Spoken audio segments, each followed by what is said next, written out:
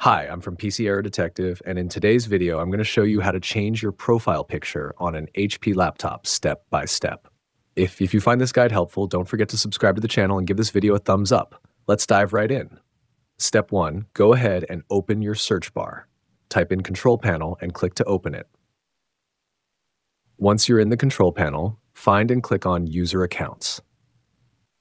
Step 2, here you'll see the current profile picture of your account.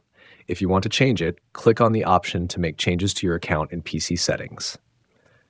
Once you're in the PC settings, scroll down and you'll find options to either use your camera or browse for a new photo. Click on Browse for one to select a picture from your files.